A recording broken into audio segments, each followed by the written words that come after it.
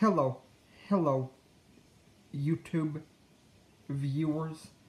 This is Blake Fannin. Listen to me. Whenever you talk to the Lord about anything at all whatsoever, always read Matthew 6 and 7 with 1 John chapters 1 and 4, and if you have time, also read Hebrews 13, and then once you have read those passages on a regular basis, ask the Lord for a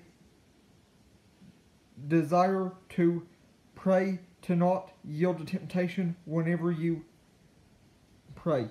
Ask Him to make you always want to ask Him to make you want to pray, to never yield to temptation. Ask Him to always make you want to pray that you will never yield to temptation. Ask Him to make you want to pray about all temptations whenever you talk to Him, for any reason, at any time, every time. I highly recommend that you put a reminder in all of your devices about this, and after that, please like, share, and subscribe. Thank you.